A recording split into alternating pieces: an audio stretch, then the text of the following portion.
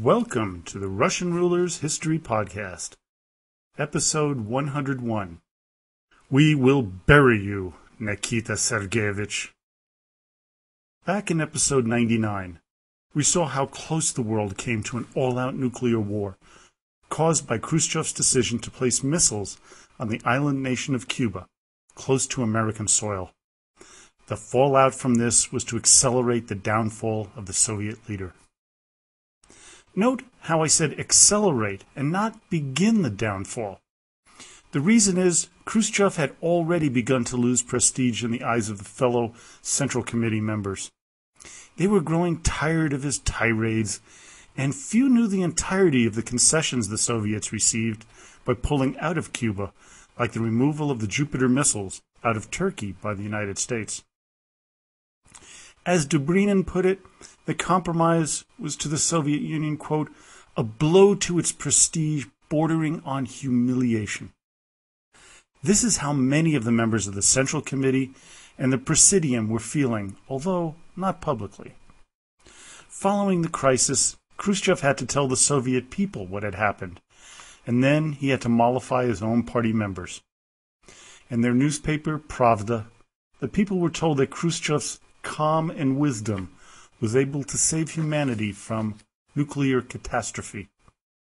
To the Supreme Soviet Assembly of December 12, 1962, he gave an impassioned speech in which he told the assembled members that the crisis showed that his actions had helped to prevent the invasion, and that they had overcome a crisis that threatened general thermonuclear war.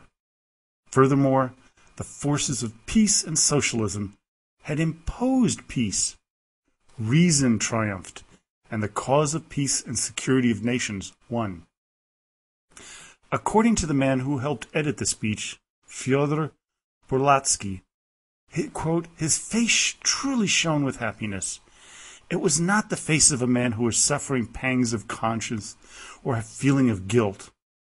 No, it was the face of a man who had saved the world. There were still problems with the outcome, which made Khrushchev increasingly defensive.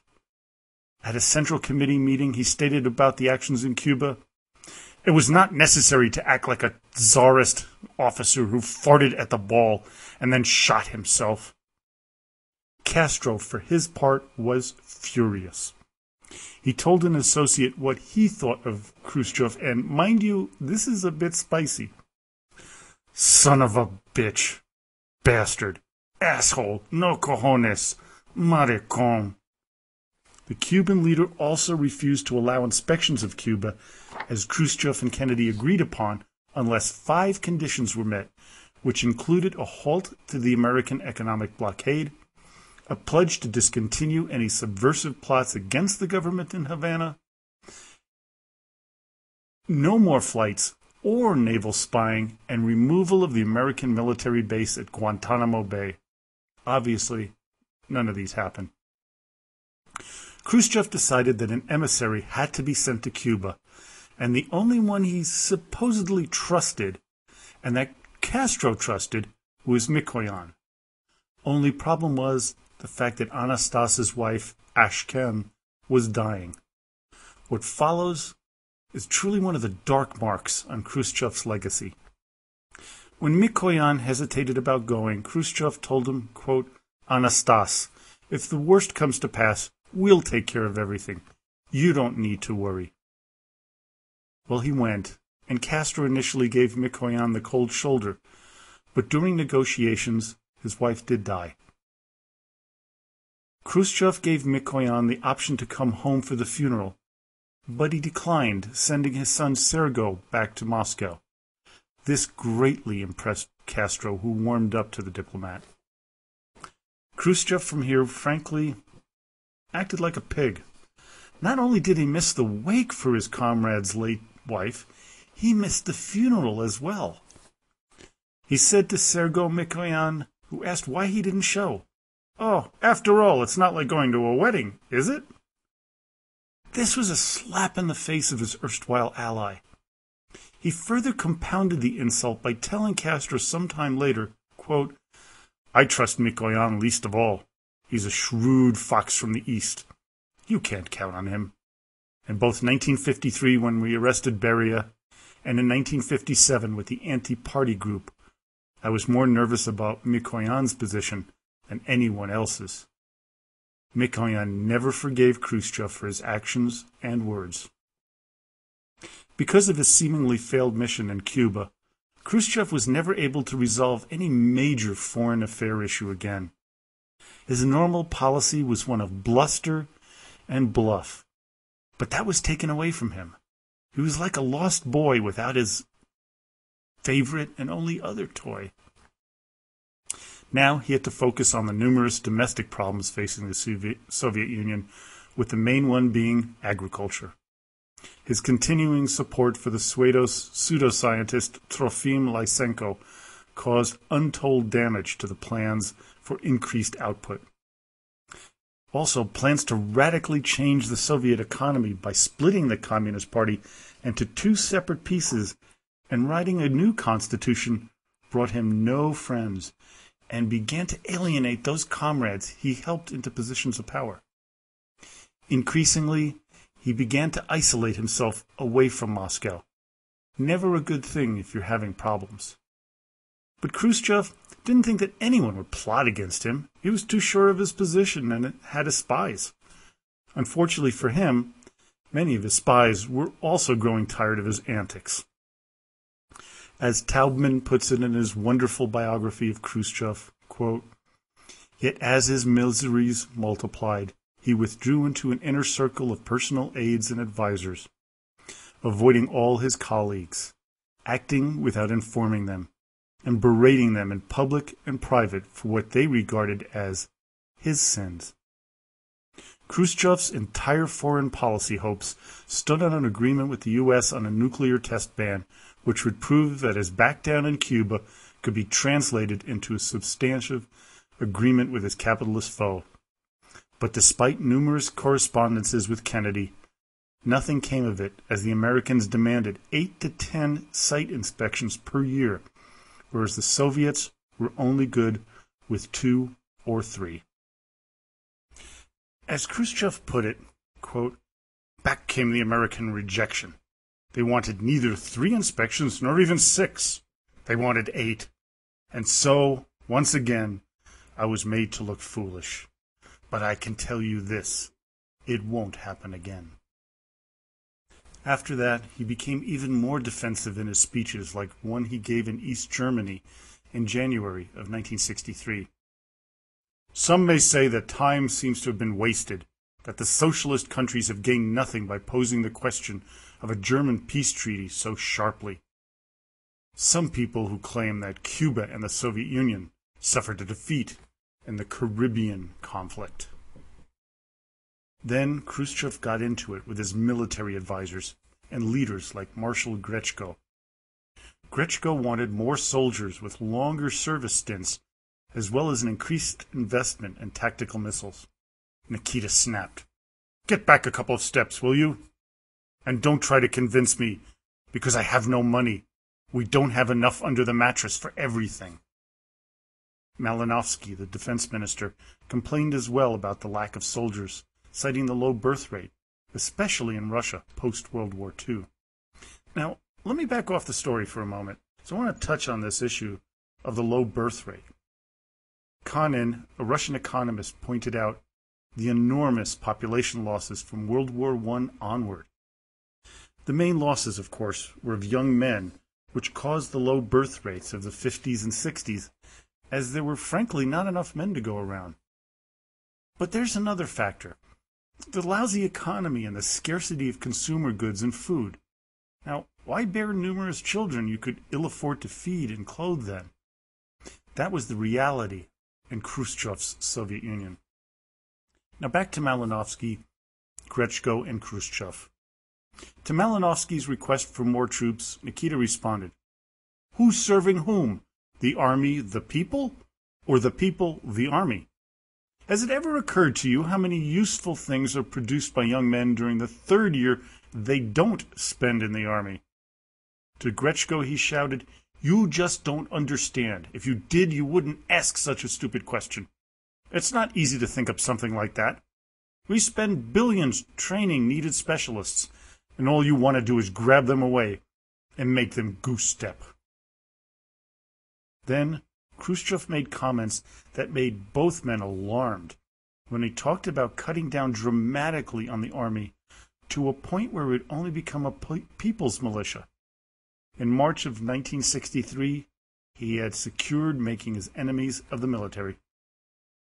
Now, going back a bit to November of 1962, at a meeting of the Central Committee, Khrushchev's plan to split the Communist Party in two, one to deal with industry and the other with agriculture, was unanimously approved. But most of the members were deeply unhappy. As journalist Nikolai Barsukov said, "Not one good word about the new reorganization, only bewilderment and outright rejection."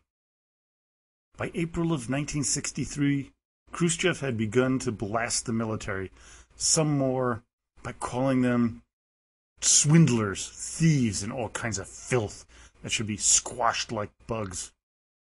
On novelists and poets, he said, they root around in the garbage can, dig out the garbage, and suck on it.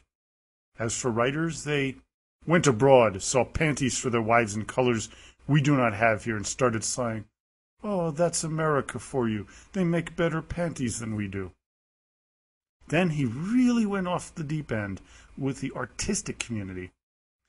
At an exhibition in the capital entitled 30 Years of Moscow Art, Khrushchev went berserk. He looked at one painting and said, and this is pretty graphic, so if you have young ones listening, be prepared.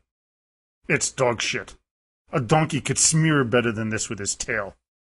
You're a nice-looking lad, but how could you paint something like this? We should take down your pants and cinch you in a clump of nettles until you understand your mistakes. You should be ashamed. Are you a faggot or a normal man? Do you want to go abroad? Go then. We'll take you as far as the border. We have a right to send you out to cut trees until you've paid back the money the state has spent on you.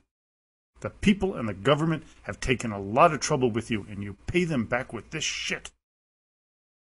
It only got worse.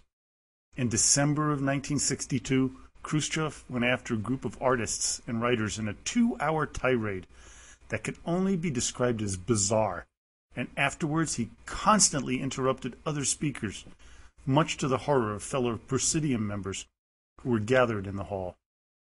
An example of his tirade was pointed at artist Nevzvestny. "Your art resembles this. It's as if a man climbed into a toilet, slid down under the seat, and from there, from under the toilet seat, looked up at what was above him. It's someone sitting on the seat, looking up at what was above him from below, from under the seat. That is what your art is like. That is your position, comrade Nevzvestny. You're sitting in the toilet." So now the intelligentsia, military, and most of the Communist Party were beginning to realize that Khrushchev had to go. But how? On March 7, 1963, Khrushchev got even angrier at a function in front of 600 people, including Presidium members. A calm speech had been prepared for Nikita, but he pushed it aside. "All volunteer informers for foreign agencies, I ask you to leave the hall. I know, you just can't get up now and give yourselves away, so during the break, when we're in the cafeteria, you just pretend to go to the toilet and then get lost. You understand?" His paranoia was beginning to develop into something debilitating and embarrassing to the party. Then Khrushchev went on a tirade against poet Andrei Vozhnezhensky, who had praised author Boris Pasternak of Dr. Zhivago fame. "Slander, slander, slander! Who do you think you are? Your view of Soviet power is from inside a toilet. If you don't like it here, you can go to hell. We're not keeping you. Get yourself a passport and I'll approve it in 2 minutes. Is Gromyko here? He is? Approve his passport and let him get the hell out." When Vozhnezhensky turned to look at Khrushchev, he noted, quote, his eyes rolling and saliva flying. He looked insane, hysterical, as if he was having a seizure. The poet tried to read a poem about Lenin when Khrushchev interrupted and said, "It's good for nothing. You can't write, and you don't know anything. Here's a question for you. How many people are born in the Soviet Union every year? 3.5 million. So you, comrade Vozhnezhensky, you're nothing. You're only one of 3.5 million, one who won't amount to anything. You can carve it on your nose. You are nothing. The only thing that can help you is a little modesty. Success has gone to your head. You were born a prince. When I was 29 years old, I was a responsible person. But you're irresponsible." These seemingly endless tirades were the straw that broke the camel's back, so to say, with the Presidium members. Quietly, they began to talk about how they were going to get rid of Khrushchev. We're not sure when the planning began, but it was happening as early as 1962. But not all was bad, as Khrushchev made inroads to resolve the animosity between him and Castro. When the Cuban leader came to the Soviet Union in late April of 1963, Nikita feted Fidel and had him stay for a month and a half. He had his translator read the correspondence between himself and Kennedy during the Cuban Missile Crisis, which made Castro satisfied with what had happened.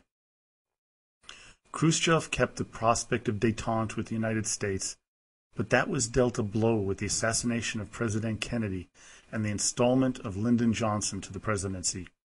Nikita considered Johnson to be a war hawk and not one to negotiate with. Next up was trying to repair relations with China, but that failed miserably, with both sides throwing accusations and insults at each other. With the Chinese attacking Khrushchev, his fellow Presidium and Central Party Committee members had to back him, delaying his ouster. There were still disagreements by party leaders over Nikita's handling of the Sino-Soviet conflict, and it was beginning to come out in the open, but slowly. Then, as if to continue the pileup of bad news, the harvest of 1963 was a complete and utter disaster. The harvest was so bad, the Soviet Union had to buy over 10 million tons of grain from countries like Canada and the United States. It was driving Khrushchev crazy. As his son Sergei said, "Father didn't understand what was wrong. He grew nervous, became angry, quarreled, looked for culprits, and didn't find them. Deep inside, he began subconsciously to understand that the problem was not in the details. It was the system itself that didn't work, but he couldn't change his beliefs."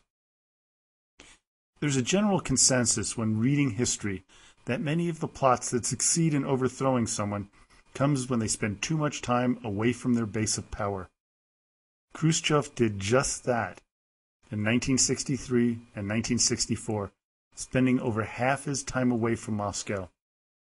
In 1964, 2 trips were of pretty substantial nature, one to Egypt to celebrate the opening of the Aswan Dam, and the other to Scandinavia. But the real end began on October 3, 1964, when Nikita Sergeyevich Khrushchev decided now was a good time for a vacation. It was the worst possible time.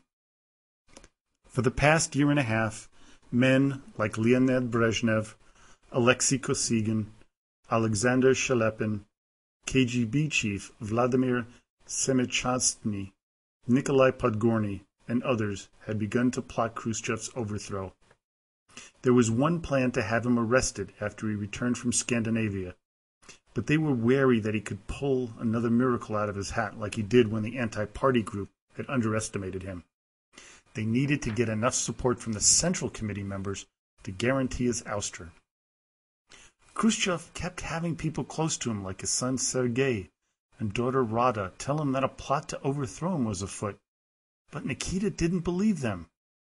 He confronted one of the plotters who denied everything, so he told his son, "Evidently what you told me is nonsense. I was leaving the Council of Ministers with Mikoyan and Podgorny, and I summarized your story in a couple of words. Podgorny simply laughed at me. 'How can you think such a thing, Nikita Sergeyevich?' Those were his exact words." Sergei, for his part, found his father's line of logic strange, illogical, and inexplicable. He questioned, did he expect to evoke a confession? He had been guilty of naivete at times in the past, but never in a situation like this. Still, Khrushchev began to suspect things, as he once called fellow Presidium member Dmitry Polyansky and asked him what was going on in Moscow, and said he would fly back immediately to find out. The members of the coup knew they had to act, and act quickly. On October 12th, Leonid Brezhnev called Khrushchev while Nikita and Mikoyan were on an evening walk. Brezhnev told Khrushchev that the Presidium had called a special meeting for the next day. The following conversation supposedly occurred per Taubman's biography on Khrushchev. "Why?" Khrushchev demanded. "On what issue?" "On agriculture and some others," Brezhnev explained. "Decide things without me," Khrushchev ordered curtly. "We can't decide without you. Members have already gathered. We're asking you to come." "I'm on vacation. What could be so urgent?" "I'll be back in 2 weeks and we'll discuss it then." After a pause, Khrushchev continued, "I don't understand any of this. What do you mean you all got together? We'll be discussing agricultural questions at the November plenum. There'll be plenty of time to talk about everything." Brezhnev convinced Khrushchev to come. The old man knew what was up, and he told Mikoyan while they walked, "You know, Anastas, they haven't got any urgent agricultural problems. I think the call is connected with what Sergey was telling us."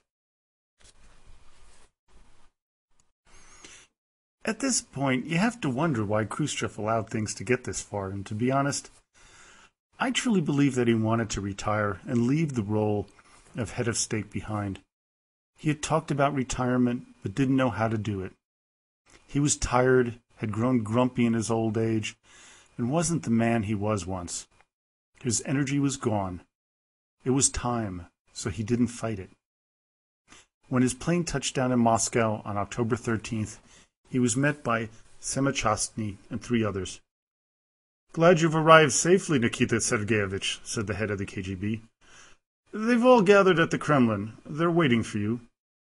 All Khrushchev could say, looking at Mikoyan, was, "Let's go, Anastas." In his heart, he knew the jig was up. Khrushchev went into the meeting demanding to know what was up, so Brezhnev jumped up and laid into Nikita for contradicting Lenin's teachings and treating his colleagues rudely, ignoring his fellow Presidium members when making decisions. "Your behavior is incomprehensible," Brezhnev said to his mentor. Khrushchev tried to defend himself, but was shot down immediately by Gennady Voronov, who said, "You have no friends here." Voronov laid into Khrushchev, followed by Alexander Shelepin, then Andrei Kirilenko, and the Belarusian party boss Kirill Mazurov. Mikhail Suslov said, "Nikita Sergeyevich, you don't even understand how far you've allowed this to go. You don't listen to anyone. You say party officials have hindered agricultural development, when it's you who's messed everything up. You listen to too much from your family members, especially to Ajubai. You take family members abroad with you. As a result of your foreign trips, we end up arguing with our foreign friends. Our press is too full of Khrushchev this, Khrushchev that, and there are too many pictures of you. We must put an end to this." The meeting was called to an end, and Khrushchev went back home to his home on the Lenin Hills. He told his son, "Everything happened just the way you said it would. Don't ask any questions. I'm tired, and I have to think." A little while later, he called Mikoyan and said, "I'm old and tired. Let them cope by themselves. I've done the main thing. Could anyone have dreamed of telling Stalin that he didn't suit us anymore and suggesting we retire? Not even a wet spot would have remained where we had been standing. Now everything is different. The fear is gone, and we can talk as equals. That's my contribution. I won't put up a fight." The next morning at 10 a.m., the Presidium members continued to lay into Khrushchev in earnest. First up was Dmitry Polyansky, followed by Nikita's old friend Mikoyan, who, while hard on him, did request that he remain as prime minister, but that was shot down immediately. Alexei Kosygin rose to tell his soon-to-be ex-boss, "You're an honest man, but you've set yourself up in opposition to the Presidium. You don't pay attention to anyone. You don't hear anyone out. You interrupt everyone. You love ovations. You're constantly involved with intrigues, putting down one man, toying with another." The next two to put down Khrushchev were supposed to be rivals, Nikolai Podgorny and Leonid Brezhnev. They put forth further arguments against Nikita, but it was all over. A vote to end the debate and oust Khrushchev was passed unanimously. Then Nikita, looking as Shlest remembered, crushed, isolated, powerless, arose to speak one last time. All of you spoke a lot about my negative characteristics and actions, but you also mentioned my positive qualities, and I thank you for that. I'm happy for the Presidium, for its maturity. A grain of my work, too, helped to create that maturity. Forgive me my rudeness. A lot of what you described I don't remember, but I admit that I manifested weakness, and then it became a habit, and my high position turned my head. I'm accused of combining the posts of First Secretary of the General Committee and Chairman of the Council of Ministers. Well, I tried not to take both, but you yourselves gave them to me, and I made the mistake of agreeing. It's a mistake to combine them. I made an error in not raising this issue at the 22nd Congress. I could already see and understand that the load was too great for me. These aren't tears of self-pity. The battle with Stalin's cult of personality was a big one, and I made a small contribution. You've already decided everything. I'll do what's best for the party. I understand that my role doesn't exist anymore, but if I were you, I wouldn't dismiss me entirely. I don't intend to speak at the plenum. I'm not going to ask for mercy. The issue is decided.